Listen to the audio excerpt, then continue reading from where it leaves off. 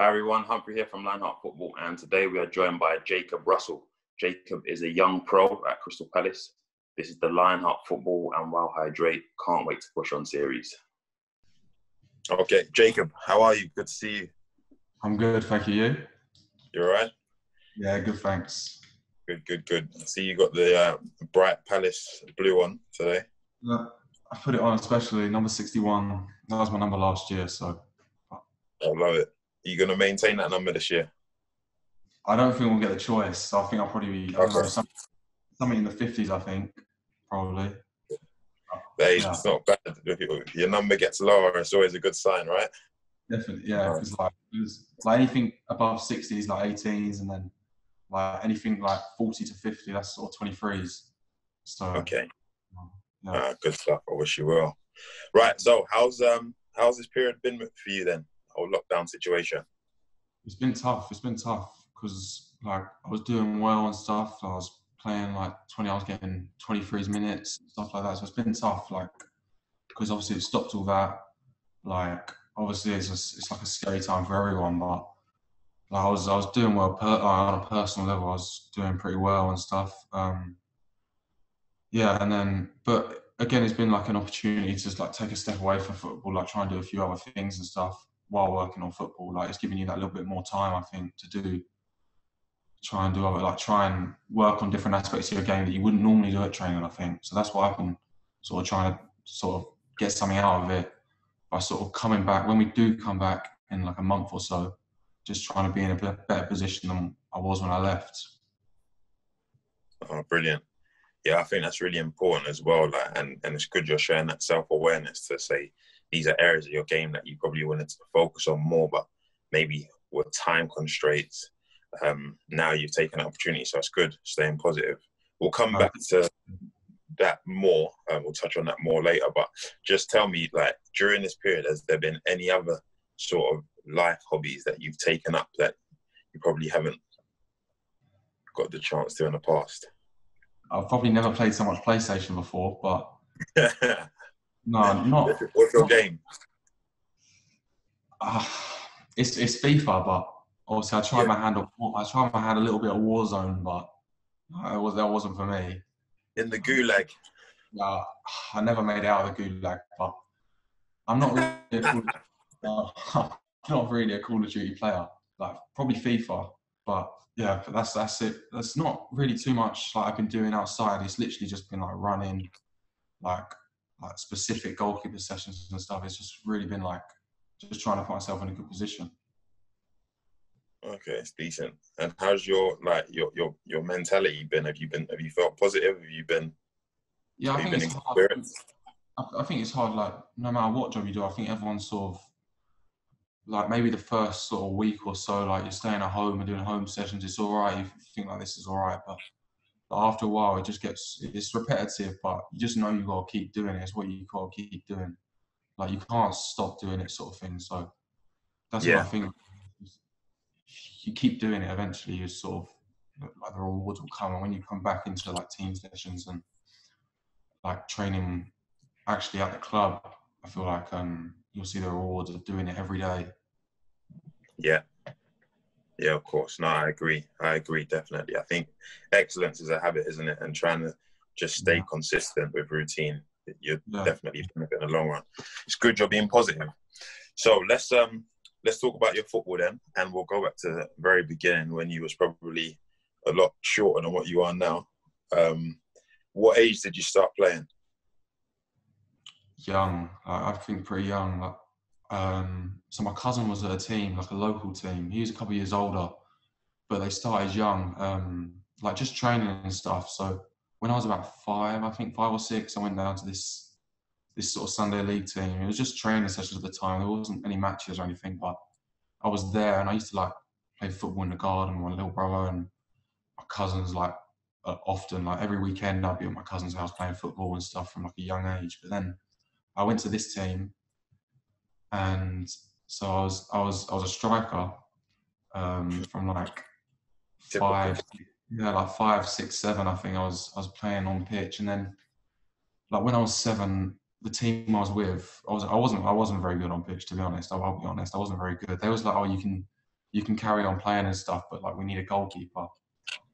So obviously I thought I'd do it. I sort of said I'd do it and that. So I went in goal, and then it just went from there really. I was at Charlton from 9 to 11, and then I got released from there when I was 11, and then I was signed at Palace sort of 2 weeks later, and I've been there since I was sort of 11 and sort of loved it really. Oh, brilliant. So setback and then quickly bounced back. That's great to hear. Yeah. So before, I mean, you know, prior to you getting picked up to Charlton, Yeah. what do you think it was about yourself that was a standout skill that alerted you to a professional football club, or alerted a professional football club to you? So I think a few things. I think probably like my natural sort of like stature helped. Like, I think the fact I was sort of tall for my age and stuff definitely helps. Like I think I know it, like, because it's probably not right, but I know that sort of academies will sort of look for that sort of size and stuff in a goalkeeper. It's probably not the way it should be, but I'm sure academies look for size and stuff, definitely in goalkeepers. And I was always taller than everyone else, so I think that probably helps. And I think the fact that I was, from a young age, I was quite loud and stuff on the pitch. I used to shout a lot and like stuff like that. So I think it probably helped. They saw that, and so I think it's probably them too from a young age. And then sort of as you've been in the system longer, the technique starts to come and stuff like that. So I think it was that really. That's brilliant. I mean, even at 9, I think personality is understated, and I think it's great that you recognise that personality is really key. So, Yeah. what was the feeling like for you then? You know, getting picked up by an academy. How did you feel? It was good. So it was kind of lucky. One of my friends from my Sunday League team had asked me to play in a game for Charlton Development Centre, and I went down, and it was good, and that I played quite well. And someone come up and spoke to my granddad, who was with me on the day, and just said you should come along for a couple of weeks, and we'll let you know. And this was I don't know, pretty like I was under 8s at the time, so I was still young. And so I went down to Charlton Academy, and it was nice. And there was a coach there called Lee Smell, who's been at Arsenal as a goalkeeper coach. And yeah, he was the one that he signed me there. And so obviously that was a good feeling. That was a good feeling. But then on the other side of it, like when you got let go at 11, you're still so young, you just don't really understand. Like Yeah, that was like obviously a low point, but I think it helped in the fact that the transition from Charlton, from me going into Palace, was so quick. Like, I think if I'd have been sort of going from sort of them clubs just under academy level, sort of like, yeah, if I'd have been going from them sort of clubs from like team to team for months or a year or whatever without getting another academy, I think it would have been a lot harder for me. But definitely the fact that it was such a smooth transition from Charlton, and then I just, like, within 2 weeks sort of thing, I was at Palace and signed, and like they've always been like really good to me at Palace. So it was like it made it a lot easier than it was. Sort of that feeling of being released, I didn't have it for long, because it was like then you were picked up again. So you know what I mean? Yeah. I got you. And obviously being so young as well, I mean, I don't think like rejection should be the main focus or you know, area of your thoughts. But at that time, you know, being let go from Charlton and then obviously getting an experience at Palace so soon, how did you feel during that time? Like, what was your mental process? Sort of, when I got let go from Charlton, I didn't really understand it. I didn't really see it coming, or like, it just wasn't something that I ever thought was going to happen. I think as a young kid, you're kind of sort of naive. You think it's just, you think you're sort of going to, as a kid, sort of be there from 9 till 18, and then you're going to play for the first team and stuff like that. But obviously anyone that's been involved in academy football knows it's just not like that. So I was sort of quite naive to that. I just didn't really, so I never saw myself at the time. I didn't think I was going to get released or anything. And then, yeah, it was obviously a massive boost to then a coach. I knew a scout from Palace called Bert, Bert Dawkins, used to be a Legend. Yeah, you know him. Yeah. I know. Yeah, and then Bert spoke to my granddad, and Bert just said, "Yeah, bring him in." and then yeah, the goalkeeper coach, who's sort of the younger goalkeeper coach, Lee. Yeah, he was really good with me, and he told me like pretty quickly. He was like, yeah, he said, just be patient. He said, we'll sign you. He said, just be patient. So I just kept going, and then within a few weeks, it was sort of done. I was there, and so that was obviously like a massive boost. It's like sort of different ends of the scale. Like 1 week you're sort of on like rock bottom, not rock bottom, but like 1 week you're sort of low, and you're sort of like wondering like, what do you do now? And then the next week you're back in you're in a what's now like a Premier League academy. And I think it's just like football. That's just how football is, I think. Yeah, it's a very subjective game, isn't it? And it's based on opinions for sure. And I mean, to be honest with you, the fact that you were so young, should I say, and you didn't let it affect you, just continued playing. And I think the cream always rises to the top. It's just about being consistent. So that's good. Yeah, definitely. So moving on, as a goalkeeper, what would you say are your strengths now? You said your personality and your stature were obviously standout features at the time. But what have you developed as strengths of yours over time, do you feel? I'd say like my communication, which I think that's sort of like massively sort of now with the whole like sweeper keeper sort of thing that's like Edison's and Allison's and stuff. I think like people don't see what they obviously will do on a pitch, like communication wise. I think it's sort of massively undervalued. Yeah. Communication side that the goalkeeper can bring. Obviously, he can see the whole game. So I think that communication is massive, really, and I feel like that's one of my maybe strengths. Yeah,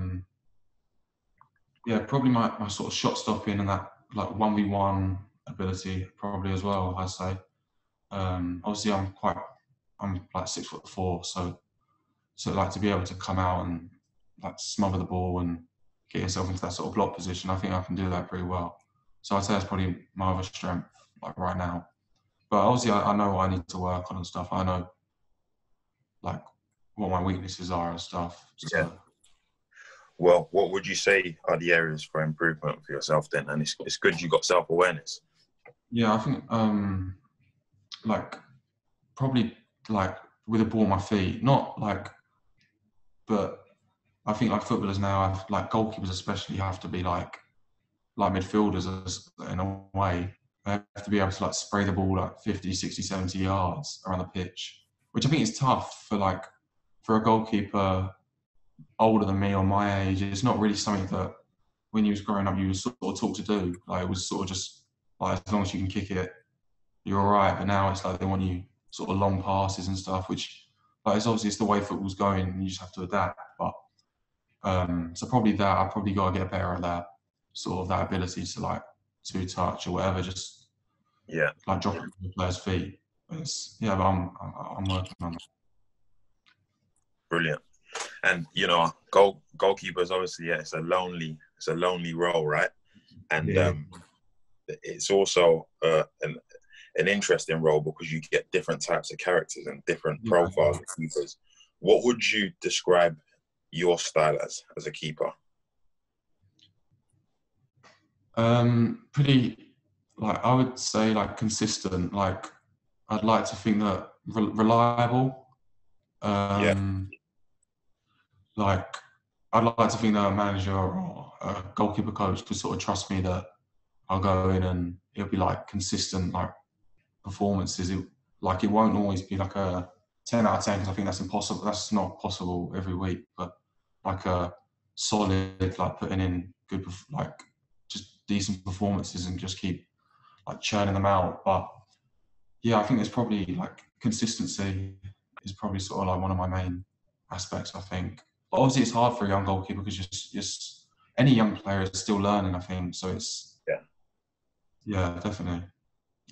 But I don't think you can underestimate the value of consistency, for a goalkeeper, for any player and in life as well. Always showing up, being reliable and performing as expected, I think is massive. So credit to you. I think it's like attitude as well and stuff. You just like I think managers, if you're giving like 100% day in day out, like I think they'll trust you more. Definitely, I agree. So, tell us then, Jacob. You know, you've obviously signed your first pro. Congratulations to you, and your time will be extended at Crystal Palace longer. What would you say your goals are for the upcoming season? What would you like? What are you looking to push on towards? I would like to sort of train more regularly with the first team than I have. Sort of like to train with the first team goalkeepers a couple of times a week or something.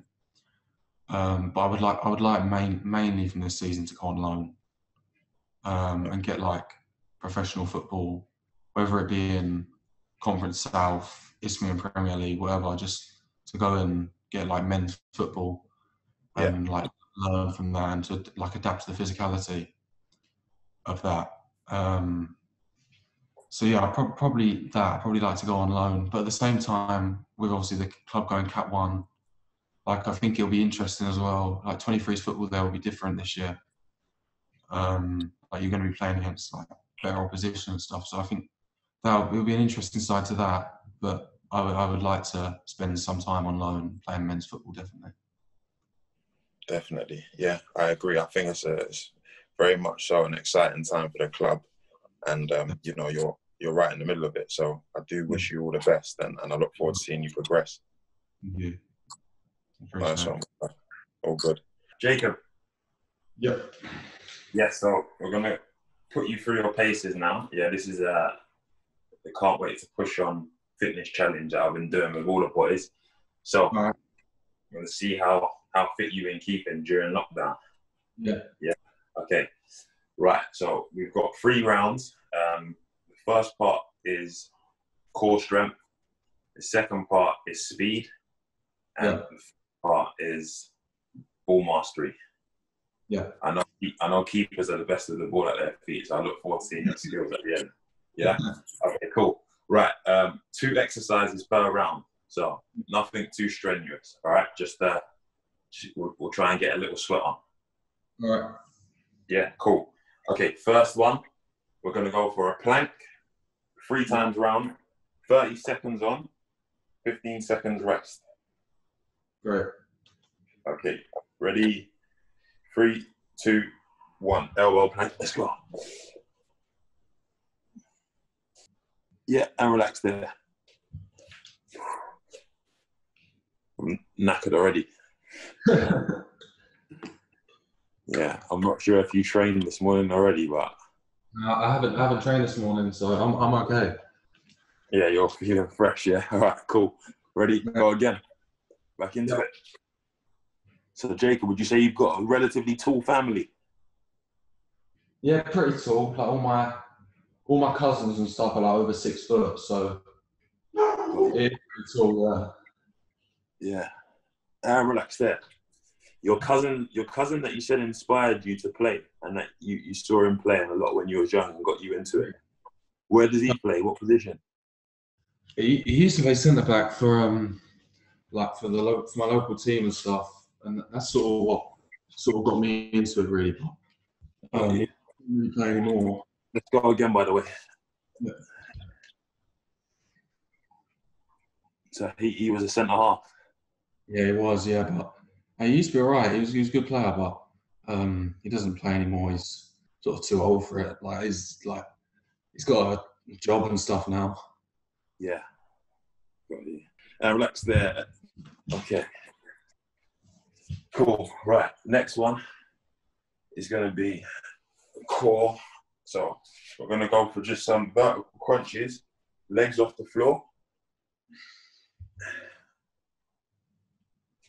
So legs up in the air, and then we're just coming up. Try and touch your toes. Ready? 3, 2, 1, and go. Yeah, relax, Jacob. Have a little break. Whew. What do you think of the drink? No, it's nice. I like it. Yeah. Like, it tastes nice though.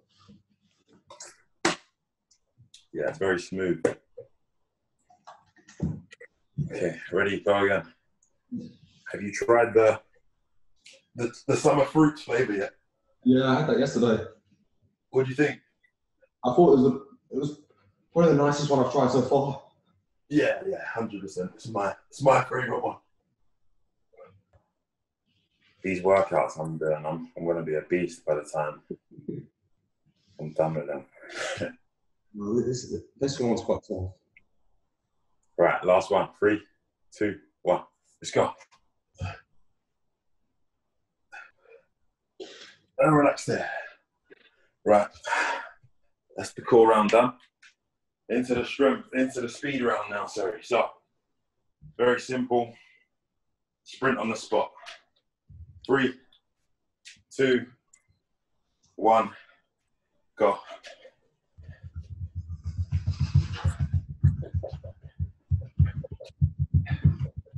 I don't think I've ever seen a keeper move so fast, huh?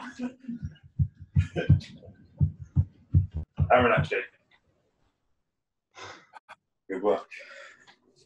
Woo.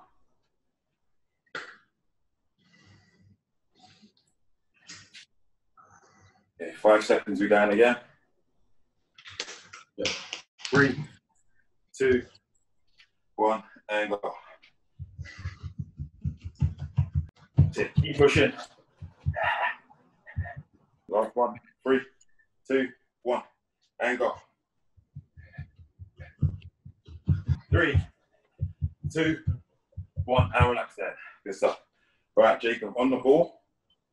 The next one is just quick feet. We're going for 4 soul taps, 4 tic tacs. So 1, 2, 3, 4. 1, 2, 3, 4. 1, 2, 3, 4, and so forth. Yeah. Yeah.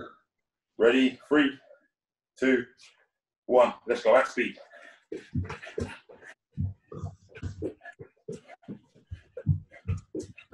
And relax there. Good stuff. All right, little rest. How you feeling? I'm alright, I'm okay. You? Good. Yeah. I've been better. All right, let's go again. 1, go. Yeah, it's cool.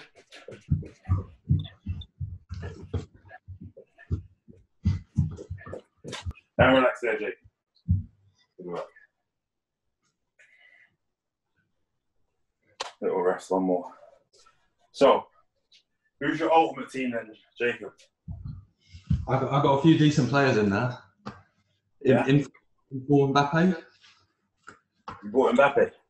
Yeah, in form. Yeah, that's it then. Right, let's go.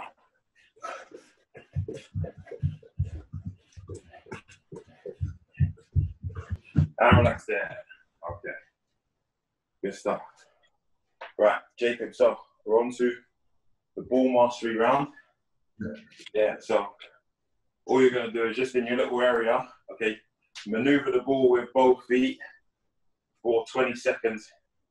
Okay, try and keep it under close control. Yeah. And we'll have a little rest. Yeah? 3 rounds of that. 3, 2, 1, and go. There we go. Show us your skills. And relax there. Have a little rest. A little bit of light work. Yes, Jacob. And let's go again.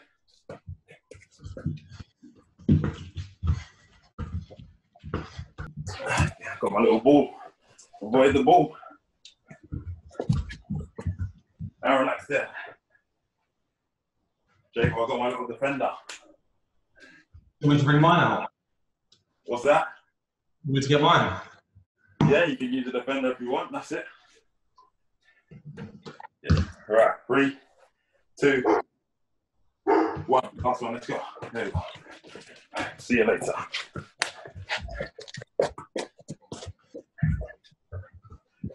Flip that. Woo. And relax there. Good work. Right, at this point, I'm knackered and my concentration's gone.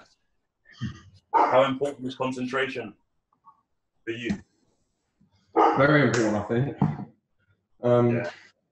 Like, because as a keeper, you can like not touch the ball for like 60 minutes and then that's it, into action. But so I think it's very important. Yeah, for sure. Right, let's go. Let's hone in. Last round. So this game is called the up to 3 game.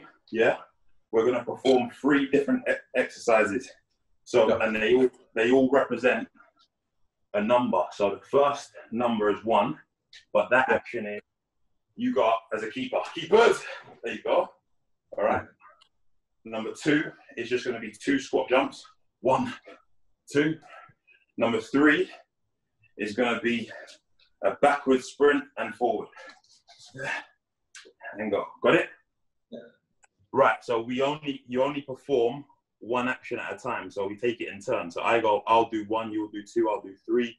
Then you'll do 1, I'll do 2, you'll do 3. Got it?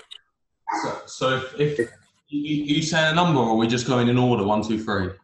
We're just going in order. We're doing the action rather than the number. Yeah. Right. Yeah. If you muck up, forfeit. Right. Yeah. I got it. Okay. Right. You start then. Keeper, get up.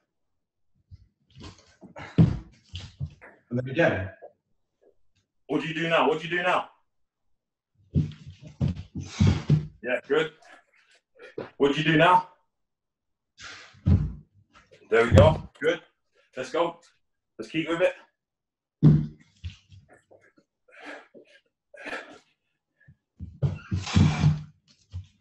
Oh no, I messed up. Oh yeah. Okay, I'm relaxed there. Oh, all good. Yeah, I'd expect you to meet me there. Concentration on point. Right, I messed up, so I'll go for 10 press ups real quick.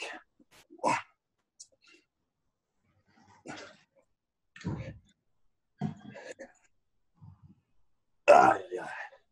Right, that's it done, man. Jacob. Perfect, thank you. Pleasure. How did you find that?